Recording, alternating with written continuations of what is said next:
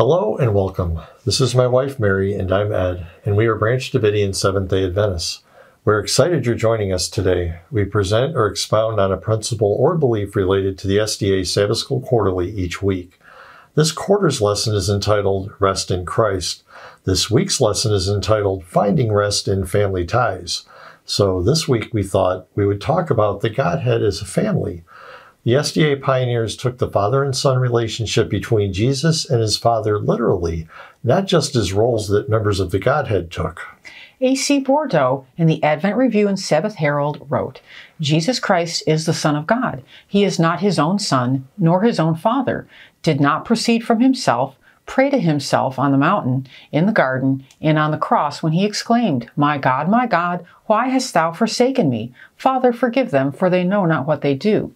And did not sit down on the right hand of himself when he was received up into heaven. But Jesus Christ is a material intelligence, possessing body and parts, with immortal flesh and immortal bones. See Luke 24:24-42, and is a distinct being from God the Father. He is like his Father, being in the brightness of his glory and the express image of his person. Hebrews 1:3. He came from and prayed to his Father. When he was baptized of John in Jordan, he heard a voice which came from his Father in heaven, saying, This is my beloved Son, in whom I am well pleased. And when he had by himself purged our sins, he sat down at the right hand of the Majesty on high.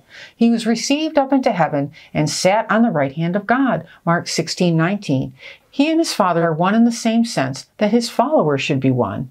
Said Christ, while praying for his apostles, Neither pray I for these alone, but for them also which shall believe on me through their word, that they may all be one, as thou, Father, art in me, and I in thee, that they also may be one in us, that the world may believe that thou hast sent me, and the glory which thou gavest me I have given them, that they may be one, even as we are one. John 17:20-22. Here we can see that Bourdeau was giving scriptural evidence to substantiate his position that Jesus and the Father were two distinct beings that had an actual father-son relationship. Before we read more quotes from the pioneers, we should note that the pioneers did not have light on the nature of the Holy Spirit before the late 1800s, so their arguments concerning the members of the Godhead were mostly confined to the Father and the Son. In fact, they didn't have much to say about whether the Holy Spirit was a person one way or another.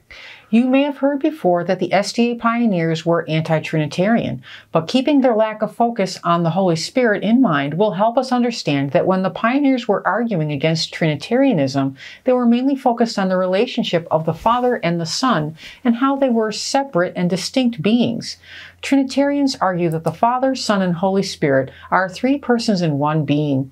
Early SDAs rejected the Trinitarian distinction between person and being, arguing that to be an individual person is the same thing as being an individual being. Many SDAs today miss this fact and assume that the pioneers were arguing against the idea that there were three members of the Godhead. But if you read their writings in context and with the understanding that there was no light yet on the Holy Spirit, their real message will become quite clear. For example, Joseph Bates wrote, Respecting the Trinity, I concluded that it was an impossibility for me to believe that the Lord Jesus Christ, the Son of the Father, was also the Almighty God, the Father, one in the same being. I said to my Father, if you can convince me that we are one in this sense, that you are my Father and I your Son, and also I am your Father and you my Son, then I can believe in the Trinity. So here we see that Bates was not even addressing the nature of the Holy Spirit here, but rather was coming against the idea that the Father and Son were one and the same being. He rightly associates this idea, the idea that the Father and Son were two persons in one being, with Trinitarianism. Ellen White also agreed that Jesus and God were not the same being, and she even used very similar wording to Joseph Bates in his rejection of the Trinitarian idea that the members of the Godhead are one being, when she said, the man Christ Jesus was not the Lord God Almighty. E.J. Wagner, in Signs of the Times, wrote concerning the nature of Jesus' sonship. He wrote, the angels are sons of God, as was Adam, by creation. Christians are the sons of God by adoption. Romans 8:14-15. But Christ is the Son of God by birth. And so Christ is the express image of the Father's person. Note that in the following quote, in a later issue of Signs of the Times, Ellen White's language is almost identical to Wagner's. She wrote, "God so loved the world that he gave his only begotten Son, not a son by creation, as were the angels, nor a son by adoption, as is the forgiven sinner, but a son begotten in the express image of the Father's person." If you will notice, it is the begotten aspect of Jesus' sonship that separates him from the rest of us. The words Father and Son and begotten clearly show that the Godhead contains literal family members. So from the quotes given thus far, we see that the Father and Son are two separate persons, separate beings. The pioneers also argued in favor of the idea that they are both physical. As an example of this sentiment, we will read part of a letter written by James White, printed in the Daystar, January 24, 1846, to a man named Enoch Jacobs, who was a leader of a band of believers in Cincinnati. You can read the whole letter by clicking the link in the description below. James wrote, "In the 4th verse, he, Jude, gives us the reason why we should contend for the faith, a particular faith. For there are certain men, or a certain class, who deny the only Lord God and our Lord Jesus Christ. This class can be no other than those who spiritualize away the existence of the Father and Son as two distinct, literal, tangible persons, also a literal holy city and throne of David.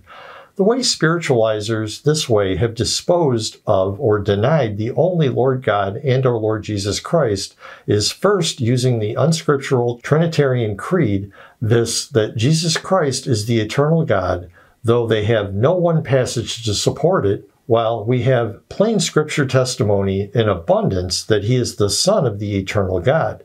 Then they dispose of Jesus, secondly, by quoting John 4:24, God is a spirit, and, as they assert, nothing but a spirit, the Holy Ghost, which dwells in a Christian. Thus they dispose of the Almighty God, while I can and will show from 2 texts of the Bible that they both exist with body and parts, Daniel 7:9. I beheld till the thrones were cast down, set up, and the Ancient of Days did sit, whose garment was white as snow, and the hair of his head like the pure wool.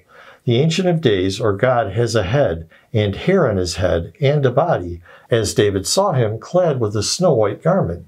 Paul, speaking of Christ in Hebrews 1, says, "Who, being the brightness of his, God's glory, and the express image of his, God's person." God is a person, for he made man in his own image. So is his only begotten Son, Jesus. And the same Jesus is to sit on David's throne in the literal city on the new earth, under the whole heavens. This is the faith, once delivered to the saints, and will live in spite of modern spiritualism, and for this we are to earnestly contend. James here says that the Lord God and the Lord Jesus Christ are denied by spiritualizing them away. On one hand, people deny that they are two separate beings, one the Father and the other his Son. Secondly, they spiritualize away God and Jesus by denying that they are physical beings, each with their own bodies and body parts. And you can tell by the way he uses the word person here that to James, to be a person necessarily included being made of a physical body. And we will see Ellen White and other pioneers shared this view. In fact, it is one of the foundational doctrines of the SDA movement. They sometimes refer to it by the phrase, the personality of God. James White and others even wrote articles by that name. Check it out. Ellen White wrote, "I have frequently been falsely charged with teaching views peculiar to spiritualism, but before the editor of the Daystar ran into that delusion, the Lord gave me a view of the sad and desolating effects that would be produced upon the flock by him and others in teaching the spiritual views. I have often seen the lovely Jesus, that he is a person. I asked him if his Father was a person and had a form like himself. Said Jesus, I am the express image of my Father's person. I have often seen that the spiritual view took away all the glory of heaven, and that in many minds the throne of David and the lovely person of Jesus have been burned up in the fire of spiritualism.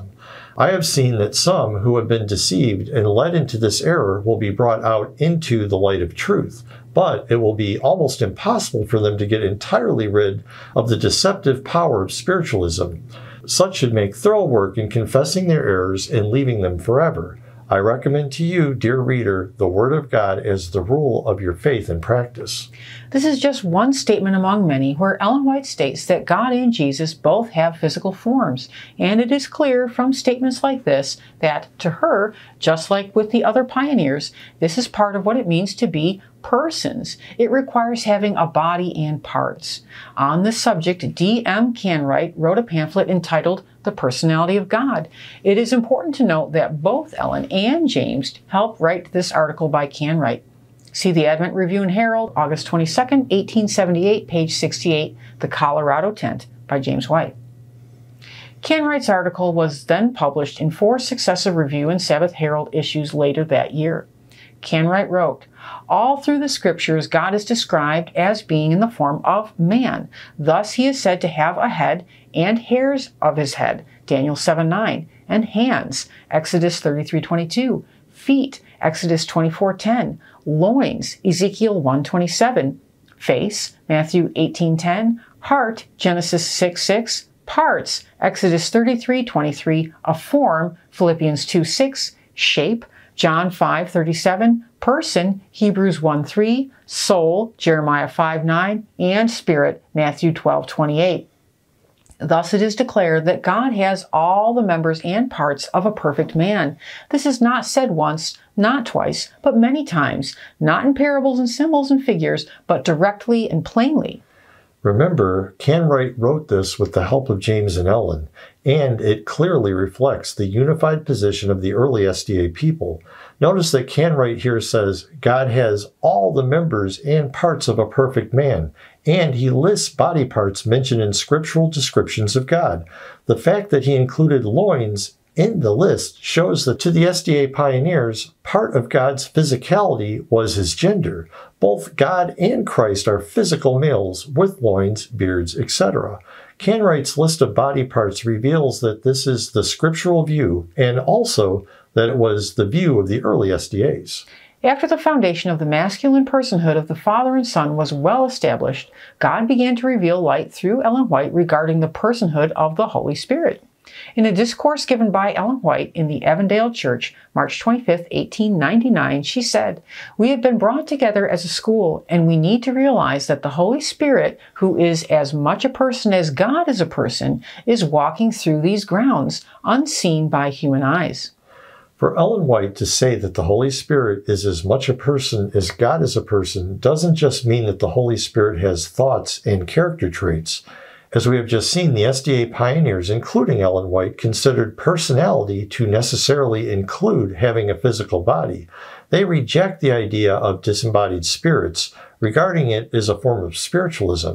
The early SDA doctrine of the physical nature of persons, which of course was a doctrine Ellen herself believed, makes it truly unavoidable that when Ellen White said the Holy Spirit is a person, she was saying that the Holy Spirit is a distinct being with a body and parts.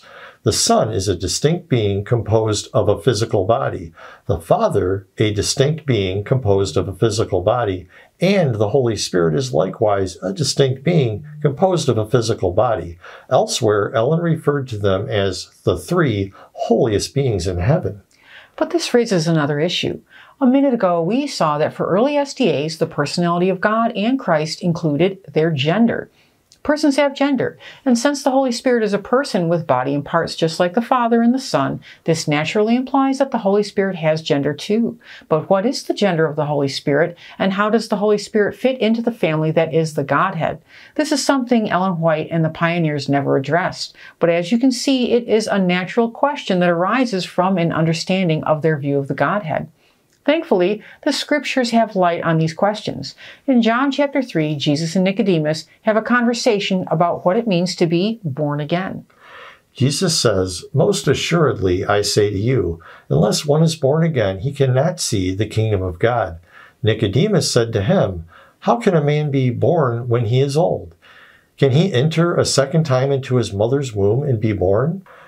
Jesus answered, "Most assuredly, I say to you, unless one is born of water and the Spirit, he cannot enter the kingdom of God. Jesus then goes on to talk more about being born of the Spirit. Obviously, since males cannot give birth, Jesus is here speaking of the Holy Spirit as a female. Even though Nicodemus didn't understand what being born again was really about, he at least caught on to Jesus' image of a mother giving birth. As you can see from his question, can he enter a second time into his mother's womb and be born? Similarly, Paul also speaks of the Holy Spirit as a mother. In Galatians 4, Paul contrasts two sons of Abraham, Isaac and Ishmael, who were born from two different women, Sarah, the free woman, and Hagar, the bondwoman, respectively. Those who are born of the flesh, paralleled with Hagar, are contrasted to those who are born of the Spirit, paralleled with Sarah. So again, we see in Scripture the Holy Spirit being presented as a mother, and while this might seem new and even shocking to us, it wouldn't have been to Jesus and his earliest followers, since they spoke Semitic languages like Aramaic and Hebrew, and in those languages, spirit is feminine. Yes, even in the Hebrew Bible. In fact, for centuries, the Aramaic and Hebrew-speaking churches maintained the view that the Holy Spirit is feminine. Interestingly, Jan Andrews spoke of the very earliest of these churches, the Nazarenes, in his book, History of the Sabbath and the First Day of the Week. This is what he said on page 338, and Dr. Francis White, Lord Bishop of Ely, mentions the Nazarenes as one of the ancient bodies of Sabbath keepers who were condemned by the church leaders for that heresy, and he classes them with heretics as More has done. Yet, the Nazarenes have a peculiar claim to our regard as being in reality the Apostolic Church of Jerusalem and its direct successors. So Andrews here speaks of the Nazarenes as the Apostolic Church and its direct successors. This makes sense since even the book of Acts mentions that this was the name of Jesus' followers, see Acts 24:5. The reason why this matters for our subject is that the Nazarenes used a gospel written in Hebrew that speaks of the Holy Spirit as Jesus' mother. In fact, it quotes Jesus himself saying, "Just now my mother, the Holy Spirit, took me by one of my hairs and carried me up to the great mountain Tabor," quoted by Origen in his commentary on John 2:12. It also describes the Holy Spirit saying to Jesus, "My Son, in all the prophets, I have been expecting you to come, that I might rest on you. For you are my rest. You are my firstborn child who rules forever," quoted by Jerome in his commentary on Isaiah 11:1-3.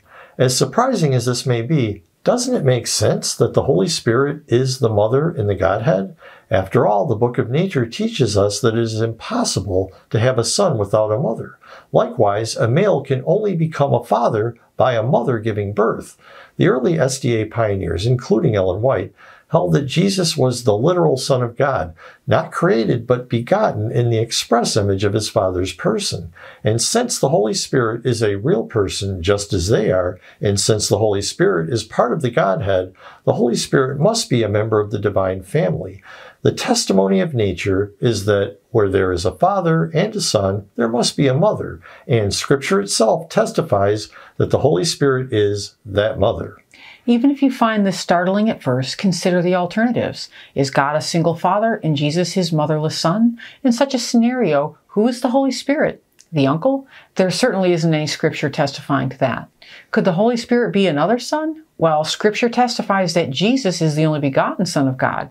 How about another alternative? If one wanted to accept that the Holy Spirit is a parent, since Jesus said that sending the Holy Spirit would ensure that we won't be orphans, John 14:18, but deny the femininity of the Holy Spirit, that would perhaps give us two fathers in the Godhead. So we would have Jesus the Son and his two fathers. But again, this is not substantiated in nature or in Scripture. The truth that the Scriptures reveal is that the Godhead is a family with male and female members. In closing, let's look at Genesis 1:26 and 27. They read, "Then God said, 'Let us make mankind in our image, in our likeness.' So God created mankind in his own image. In the image of God, he created them. Male and female, he created them." First, we have the plural pronouns us and our. That lets us know that there is more than one member of the Godhead, but it doesn't help us very much in determining the gender of God, or more accurately, God's, as we will see. We have to look at the context of the paragraph and the Hebrew meaning of the word translated God to come to the correct conclusions here. The word translated God in the Bible is usually the plural Hebrew word Elohim. The base of the word Elohim is Eloah. This is a feminine noun meaning goddess, and is correctly translated goddess when the word is used concerning Ashtoreth, the goddess of the Zidonians, in 1 Kings 11:5. But when the exact same word is used in connection with the goddess of Israel a few verses later, in 1 Kings 11:9, the word is translated God instead. This can only be because of preconceived ideas. The "im" ending in Elohim denotes a plurality. Im is the masculine plural suffix given to singular nouns to make them, well, plural. So the Hebrew word Elohim is a plural word with a feminine base and a masculine plural ending. But does the masculine plural ending indicate that the Elohim are all male? Well, the masculine singular form from which Elohim is ultimately derived is El. This refers to a single male deity, but adding the masculine plural ending to El gives Elim, not Elohim. Elim shows up in Hebrew too. It is a legit form that refers to multiple deities. But if Elohim and Elim mean the same thing, why have both forms? Well, it turns out they don't mean exactly the same thing. Elohim doesn't derive directly from El, but instead, as we said, it derives from Eloah, goddess. Eloah is feminine, and Im is the masculine plural ending. This means that Elohim refers to multiple beings, at least two, with at least one male and one female. So the word Elohim itself actually testifies to the truth that the Godhead is a family with members of both genders. And this is also the truth being spoken of in Genesis 1:26-27. It doesn't say that only males are made in the image of God. It says that humans, both male and female, are made in the image of Elohim. Clearly then, Elohim, the Godhead, has both male and female members. Thank you for staying with us through the entire video. We invite you to visit our website, www.bdsda.com, to learn more about who we are and, just as important, who we are not. Please join us each week as we will continue to offer new and interesting insights for your Sabbath School studies. God bless. Many blessings.